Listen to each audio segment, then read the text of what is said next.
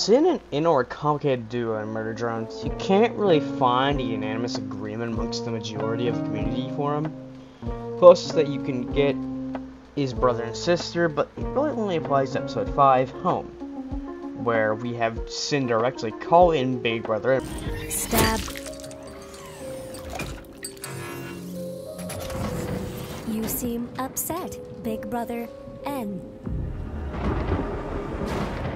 Perhaps you'd like to attend the gala with me. Light sip. Let's take things back a bit to a start and peer through Sin's eyes of the situation, or rather, Solver's eyes. I do need to infer a lot of this stuff, by the way, due to the screen time in episode 5 and the flashbacks. Keep that in mind. Here we go. Sin is overtaken by the Absolute Solver. Absolute Solver is fished out of the trash by Tessa and is introduced to NVJ. Jay wouldn't likely not care and begrudgingly live with it, but she calls out Sin in episode 2's flashbacks, calling it her another one, and clearly not enjoying her. They would likely be shy and not interact much to Sin, kind of separating a relationship there, kind of like with Tessa. While In initially gets scared in episode 2's flashback, would likely go up and be the first to greet Sin and befriend them and learn remove impairment and whatnot in their issues. Essentially, autism and whatever syndrome you can apply to a robot has movement disabilities. Tessa was also likely warmed up to Sin at first before turning uncomfortable by their presence. Sin, having issues holding up a personality of her own accord, likely had already chose Tessa to start imitating, referenced by their same hairstyle and bow. Tessa, I believe, is more like an angelic figure to the drones.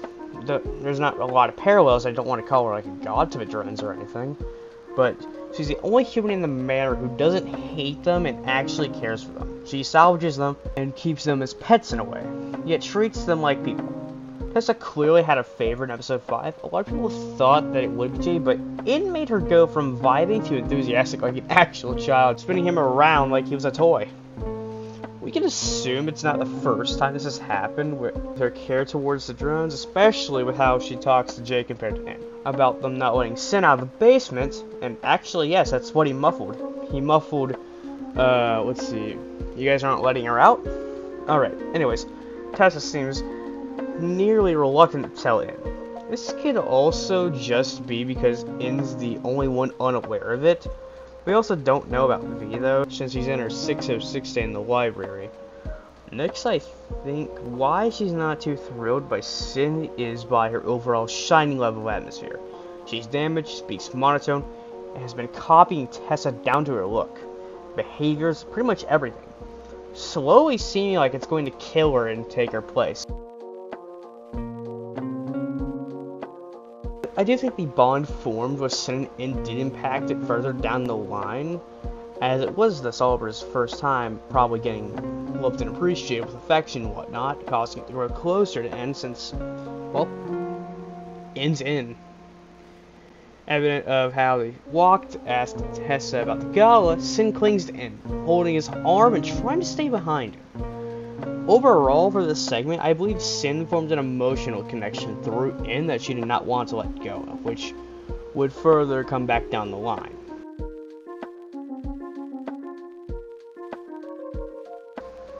Fast forwarding to the Gala Massacre, the events of episode 5 in the real world finish when they met Sin and Tessa, when they met Tessa and Jay. Tessa was an odd case at first, but over some thought and thinking of the bond Sin had, I do think it made sense. Sin knew In wouldn't trust like Sin as a person anymore, so it used Tessa's corpse and wore a spacesuit, modifying its voice, using all the mimicking it did on Tessa and cosplayed as her, grinning in cheerfully. It was the only way it could have that bond and love with him while completing its goal, or any positive relationship that it could enjoy while it's carried out its own deeds. And if it all went well, it might have actually tried to take in the landing pod and go out in space after the planet was blown up. But there is something I do want to point out. The line Tessa said that may or may not suggest the depths of Sin's own feelings or speculation on what it believes. Tessa would do here. Tessa? Anne! You remember? Too tall, handsome, is toxic. Who's this little... So yeah, that happened. I do think CYN, and as Tessa calling in handsome, was actually probably genuine on their part. Alongside later in the lab's entrance when they leap into the hole, while being carried, she sort of bats Cyn's hair a little bit, like trying to show a mix between her own and Tessa's affection. Side note, I do find it funny how in B-News dissection, Tessa seems exhausted within helping him, and also the fact that they just taped the magnet to her helmet. That's just funny to me. Doing great, dude. Anne, whose side? Tried sawing there?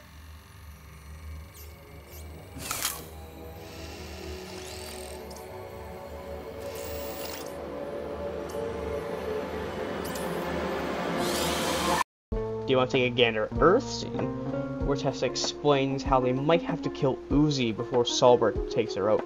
There's a moment where Tessa speaks with concern, puts her hands on N's, tells him the situation, and tries to ease him into the way of killing Uzi. Fast forward to the hallway scene, Tessa gives a funny comment on N and Uzi holding hands, but I don't think she fully believed they were dating. Because in her mind at this point was she had to destroy the other hosts. Episode 7 opens up with Tessa having to stop N from overworking Uzi so that he doesn't get corrupted. Soon after, Tessa makes a smug threat to Uzi, where N shuts her down sternly. Something I think the Solver didn't expect. Tessa's disguise wasn't working as well as thought, and after the cave collapses due to a null, N is left pinned where trying to solve his own arm while Sin tries to do another trick while becoming a more mission-driven set of actions. He decides to spill some information, figuring this would be the last time it would see this version of N. Using a hologram body made to be like a puppet, it slowly neared in, putting out that N was the reason it wanted squads to retain their personalities, and that they were special. It was the only one that always seemed to surprise them. I think this moment was like the downfall of his plan to act as Tessa. Once there was a pushback, it went right ahead and tried to pull out the weed from the roots, right as seen in the hug scene where Sin tried to corrupt In, getting stopped by Uzi's administration. After giving In a thank you, he tried to drag him into Singularity to consume him before Nori stopped the horrible fate, saving him. Fast forward to the moment that set everyone off in episode 7, Tessa's death and the corpse survival. Tessa gets held at blade point just before killing Uzi and questions her about the patch, giving her one chance. And right before Tessa turns around, Keep you around it.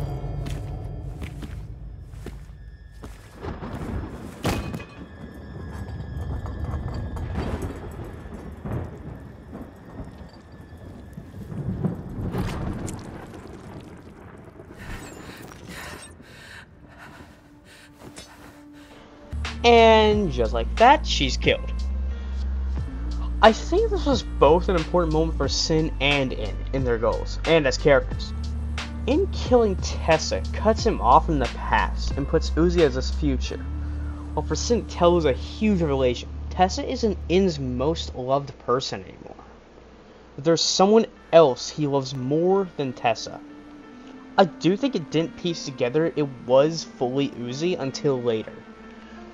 Likely the sacrifice gave Sin that realization, and so the entire In vs Nori vs Solver fight was actually genuinely trying to kill the two, especially with it being angry about Nori's survival. But I do think it did to an extent that In cared about Uzi during that fight. Not that it had not that it had the full picture or anything, which is why it used Uzi's defenseless body as a sort of taunt, knowing In would intervene to save it. In a final fight that gives up the zombie test a bit, I think it hadn't fully pieced together, still planned on eating them, yet I think the sacrifice sealed away that it knew Uzi was who In loved the most, which was very interesting to see how it affected them, especially with the plan it had. Side note, Zombie Tessa was such an amazing design. You don't see corpses like that anymore. And I love how Murder Drones wasn't afraid to get muddy in the water with it. Episode 8, Absolute End. The last episode in the series. The slightly tarnished chunk of gold of the franchise, I believe. It was a great episode, yes, but the pacing and time kind of killed it for me. Also, I wasn't a fan of the ending, like not a full-on fan. I even made a few rewrite ideas for fun, like Khan actually participating in the final fight instead of V, kind of bring his arc full circle. Anyways, this is the episode I believe clicked for CYN, and that it was Uzi. And since Uzi was a host, it could enact a pretty elaborate plan, which I think it did for the big finale. The first bit I want to point out real quick is that there's a few frames in the known Uzi's hand where it does glitch yellow, which is normally meaning CYN's influence. I thought that was a neat detail. So it could be that CYN is actually playing along with this and trying to rig its own death. Anyways, in the first reveal of CYN during the final episode, we have a bit of mockery before it does two things. It goes monotone and greeting Uzi, but it spikes an obsessive amount of enthusiasm when greeting him. Even waving, you cannot tell me it does not have a thing for N at this point. Hello, Uzi. Hi, N. That makes it clear that N is the primary focus on my mind for it. But that basically says that he's the end goal.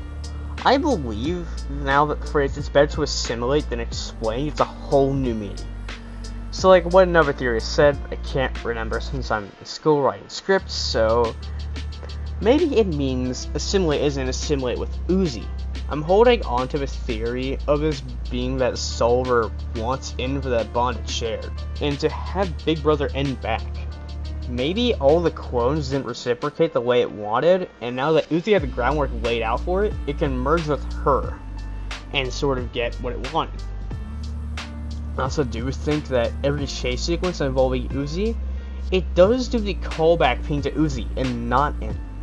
And this was important to it, but it wants Uzi so it can be with N forever, choosing the perfect host N was already close to. I want to mention a moment that solidifies CYN as a still deep caring character for N, because we can see at times where Solver is both faking drastic time slow movements, like those epic anime scenes, and there's the actual slow ones. Anyways, the moment where Sid has N's core in his clutches, slowly moving it to the mouth with a maniacal lapis V watched in horror, it's clearly slow on purpose, like it's normal time speed, as if the Solver's hesitating. What gets eyes in the scene? Normally eyes closed like that when they're associated with insanity or taking pleasure. That's not what I think it's doing. It wasn't looking at V. I think it was because of the curve that CYN looks hesitant. Like a curve in the eyelids that makes CYN look hesitant. Unwilling to do it. So it's stalling out as long as possible for intervention. It doesn't want N dead. Clearly what. We'll skip a lot of the final fight because all there is to pry for of CYN and N is that puppy dog eyes scene, so we'll skip to what I believe is the Solver's crescendo for the plan. We have that scene where CYN is reaching for Uzi and does that teleport, where it teleports into her hand. I'm pretty sure that teleport was slower in real time, hence how Uzi reacted in time to grab CYN's core while it was basically scanning around trying to match up with CYN's own teleports during the fight. When CYN dies, we see this weird monochrome world, like horribly deafened. It looks like someone turned the contrast all the way up. It's only illuminated by her essence core thingy. It grabs Uzi's arm, slowly pulling it down to its mouth. It feels unnecessarily long for it to want to having its body back, which is partially why I think it's staged. Maybe it couldn't assimilate Uzi, but it knew if Uzi assimilated it instead, it would have some control in her body. And we see that in the end. Uzi takes on some traits of CYN, such as the weird arm pose, bapping D's gun away, and the yellow blended eyes. The road middle is likely dull. Her HUD even shows up in the end for a moment too. I think this Solver knew what getting its core eaten by Uzi would do. It has some control over her body while Doll is completely suppressed to an eye glow. Now, I think here's a part that kind of pulls strings together on the ending piece. In credit scene. In the end credit scene, Uzi opens a locker, looks into the mirror to see her body glitch to reveal CYN's appendages. The camera's having yellow eye glows, like she's a hologram. Yellow light's not purple, and CYN suppresses herself to the tail, getting free-range control over it to offer a bow to Uzi. In my opinion, I think it's a pretty interesting ending, because it leaves speculation to who's really in control. Is it CYN, whose cameras make up Uzi's body and basically project her as a person? Or is Uzi the vessel with the yellow monster? My closing thoughts are that in the beginning, CYN and In had a close relationship that can lean both sibling and something to Uzi and In's with more time. But mostly leaning more wholesome relationship as big brother and little sister CYN. History worked with Drone in a manner with her supportive, big, caring brother and doing his best to make up time to keep her included. With episodes 6 and 7 wanting more action before the grand finale, masquerades Tessa to feel more closeness to N, once again before saying goodbye, only ruining their skies in the process, and finally episode 8. CYN's more obsessive side cracking open and wanting to be with N forever, in the most mutual way possible. Realizing that no matter what it could do, it wouldn't love her unless it became the one he loved. Bending its plan and foiling its chances to kill N intentionally to pursue Uzi and merge.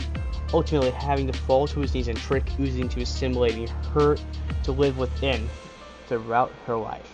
As a voice inside her head subtly influenced her mind and slowly started to take over her life.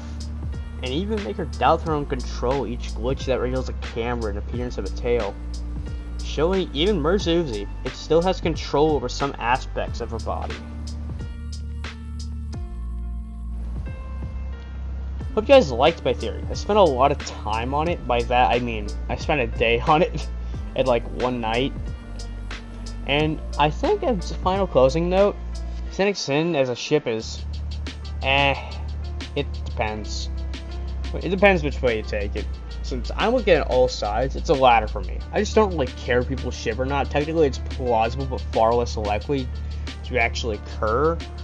In the canon, yeah, it's not gonna happen, but if the events of the show, like the massacre, never happen, I can see it. But I do think it would stay the adorable sibling relationship more than not. So in the words of Pastra, to finish this video off, and the inspiration for this entire video format I made it. I hope to see you whenever my next project ends up being.